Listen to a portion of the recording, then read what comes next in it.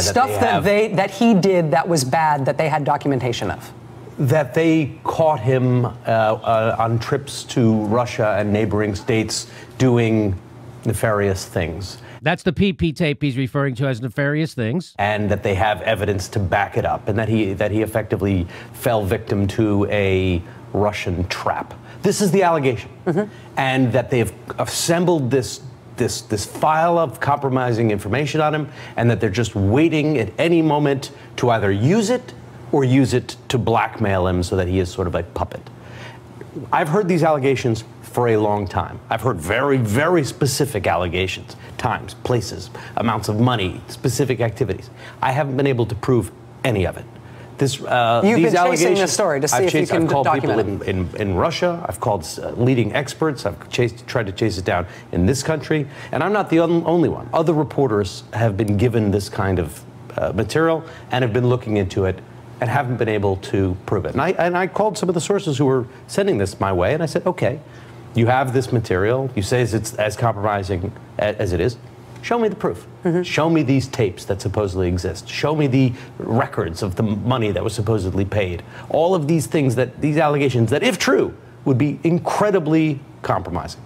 So far, I haven't been able to find anything. So why is this coming out now, then? So that's what's the interesting thing. There are a lot. So he just debunked it. He just debunked it for her. Right. There's nothing in this can be verified, Rachel. I've tried. People who are getting me to try to report this stuff, I asked them for proof. They have none.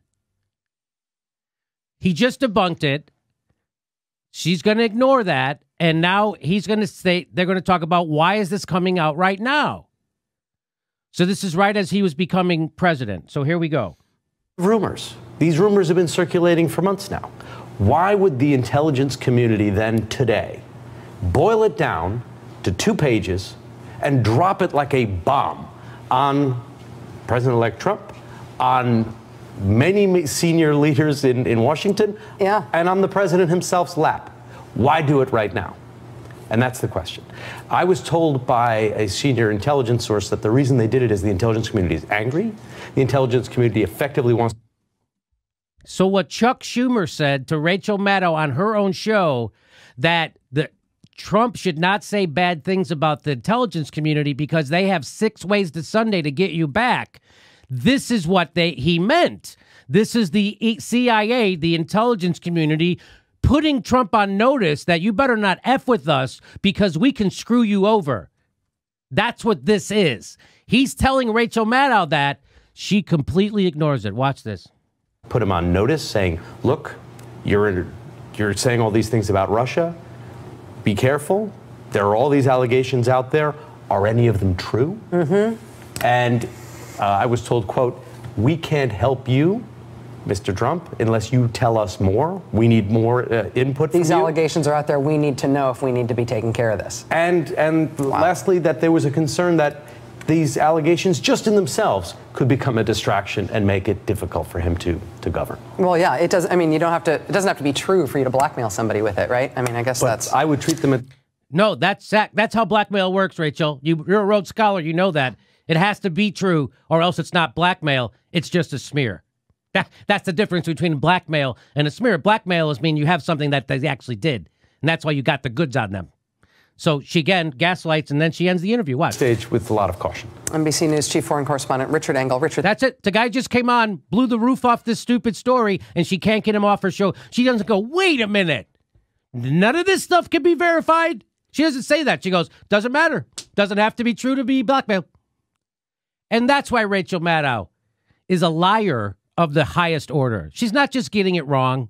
She's a liar. And he was telling her that the CIA, the intelligence services, the unelected security state officials who comprise the quote-unquote deep state, which was, and not only did Rachel and MSNBC and her little group of friends over there not exercise any caution at all in terms of accepting these CIA claims at face value and pretending as though this dossier had more veracity than it ever did.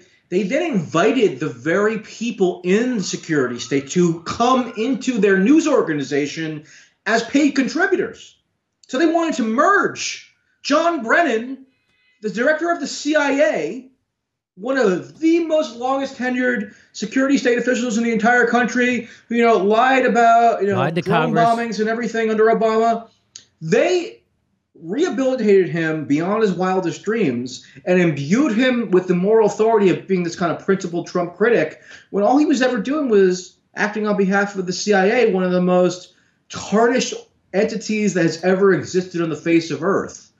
So the level of media malfeasance here, again, Jimmy, is just breathtaking. There are so many elements. You can't whitewash history. I mean, we have to be honest with ourselves. Anyway, the day after Mueller's findings, Isikoff and Korn were on MSNBC with Chris Hayes. And Chris Hayes, to his credit, I think Chris has not done a very good job at all throughout this ordeal. But he asked Korn and Isikoff to reflect on whether this dossier, which, again, they championed, they injected into the American media bloodstream, did Mueller's lack of indictment, lack of a finding of a conspiracy. And by the way, Mueller didn't just not find a conspiracy. He didn't just say that there's not ample evidence to infer a conspiracy. Right. He proactively and affirmatively posited and declared that no conspiracy existed. So he took an extra declaratory step to dispel it once and for all after 22 months of intensive investigation with some of the most aggressive prosecutors in America. All, untold numbers of subpoenas, early morning raids, search warrants, requests sent out to foreign intelligence services. I mean, it could not be more exhaustive than Mueller apparently was. And he affirmatively and proactively declared no collusion, more or less.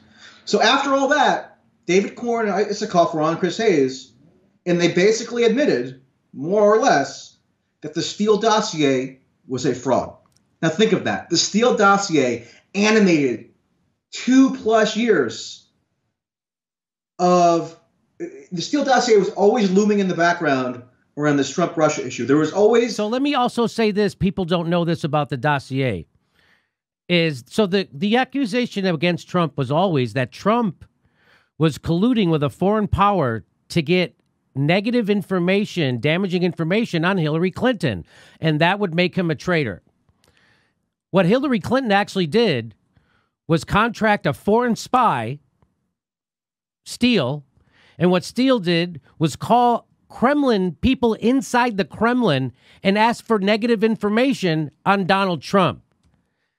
He did the exact same thing that they were accusing Trump of doing, and the Hillary Clinton campaign funded that. Now, the difference is, they'll say, is that, Hillary Clinton paid for that information from people inside the Kremlin, and Trump didn't. And that's why what Trump did is traitorous. Well, he didn't do that, but that's literally what this whole thing was hanging on.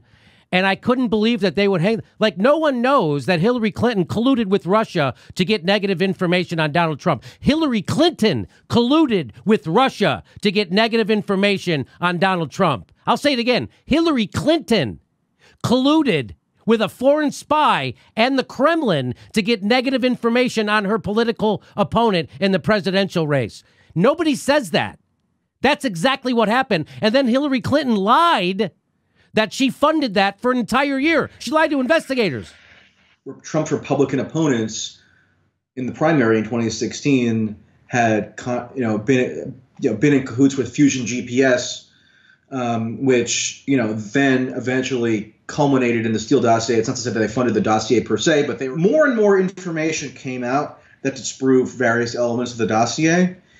And so a responsible media would have communicated to readers and viewers and so forth that the Steele dossier was losing credibility by the day. Yes. Whether it was the claim about Prague. Remember? Yes. Okay, so Michael Cohen supposedly went to Prague. That was that was like a crux. That was a central issue in the Steele dossier. Never any evidence for it. McClatchy had some far-fetched report where they claimed they had like cell phone pings that placed Michael Cohen in Prague. It was never corroborated, and Michael Cohen himself then emphatically denied it under oath when he testified before Congress a couple weeks ago or last month or whenever that was. And people said, oh, maybe there's still this outside chance that he actually did go to Prague, even though he turned against Trump and was like giving all the dirt on Trump. in that hearing. Right. So he had absolutely zero incentive to lie about the Prague thing, but they just kept on it because they were so emotionally invested in the dossier and the wider Trump narrative. And the dossier was like a foundational, it's almost like a sacred text for them. Yes. So it was like a truthy document and was never intended for public consumption. Per Steele, the only reason that it entered circulation officially was because he had it handed off to John McCain's associate and brought to the United States. And then John McCain passed it along to the FBI. I mean, this whole web of tangled ties is so crazy to think about when you have a little distance from it. But like John McCain was a prime mover of this entire narrative, and his ghost is still haunting the U.S. because, you know, without him, and we may never have had Trump-Russia in the way that it actually manifested. Well, but the point is, here's the media failure element. A responsible media would have been communicating to the public that the Steele dossier was losing credibility by the moment, but they communicated the opposite. In order to understand that the Steele dossier was falling apart, you had to read conservative media. Yeah. FBI, CIA, cabal of unelected national security officials launching an investigation on false pretenses, and nobody in the, quote, progressive media had any interest in getting to the bottom of it because it like seemed to reflect poorly on Trump, even though now that it actually emboldened Trump and gave him huge leverage he's going to be using in a potent way for his 2020 messaging. Yes. And he's every right to do so because he was correct. So, and that's painful. That's painful for people to admit, but they need to admit it. They need to get a grip, stop lying, stop with the distortions. This has gone on long enough. Move on. Admit that you were complicit in an error of monumental proportions, and pick up the pieces and see what we can do to move forward. These kind of two-bit nobodies like Carter Page and George Papadopoulos and, you know, all these ridiculous minor figures who got, you know, held up as pivotal players in this international espionage drama. Maybe we should exercise journalistic discretion and be more cautious. They threw caution to the wind. There were all these resistance warriors against Trump. They thought that their journalistic responsibilities came second to just opposing Trump. And hey, I'm all for opposing Trump, but it's got to be rational. It's got to be fact-based. And it can't just be this resistance sloganeering crap because you want to assume the worst possible thing about this guy who won, not because he was an asset of Russia or he was compromised, but because American political institutions have been systematically discredited for good reason for decades. Yes. Because people don't feel that their fortunes are being reflected by their government. That's why somebody as outlandishly grotesque as Donald Trump could get as far as he did, and they didn't want to reckon with that fundamental reality. They wanted to latch on to this fantasy fairy tale, and now it's come back to bite them, and, you know, as well it should. They should feel embarrassed because you are embarrassing. You committed a fraud on a massive scale. And I know you want to pretend now like it was no big deal and nobody really believed it. But I know people who got depressed and manic and felt like they were in this kind of fever dream state because of these cynical cowards and what they did, and they just can't be like we can't let them get away with it. You just point to the aggressive progressives and say, I've been funding this, a show on my network that's been getting this right day in and day out, from this to Syria to Venezuela to the stupid Guardian story about Manafort visiting Julian Assange that they've never retracted, to that stupid BuzzFeed, the whole thing, that stupid BuzzFeed story. They still haven't retracted that story at BuzzFeed. Those guys still haven't been fired. They laid off. And Mueller definitively bunked that one. I mean, yes. So it was already debunked by Cohen when he testified before Congress, right? But if the BuzzFeed story was true, because the BuzzFeed story, and we're getting on a tangent now, but I don't care. The BuzzFeed story claimed that Mueller possessed evidence that Trump directed Cohen to lie to Congress. The FBI and the Department of Justice contemplated extralegally removing the president. In 2017, they contemplated launching a coup on false pretenses to remove the duly elected president. And no liberals cared. I tried to get them to care. I wrote columns about it. I tweeted about it. Nobody cared. But as a group, journalists totally fall down on the job every couple of years, if not constantly. And it's because they're owned by the people they're supposed to be investigating and exposing. That's the problem. If you work at the Washington Post, you're never going to do great work on Amazon.com or Jeff Bezos or the CIA or our foreign policy. You're never going to do that because Jeff Bezos doesn't want you doing it. You're a puppet of Jeff Bezos. And if you work at the New York Times, it's the same. Another billionaire who owns you. It's just billionaires who want their opinions to be forwarded by journalists. Chomsky taught us that. This isn't me making this up. And all those people know that they're manufacturing consent, Michael, and they don't give a So I don't really have any respect for almost anybody in journalism.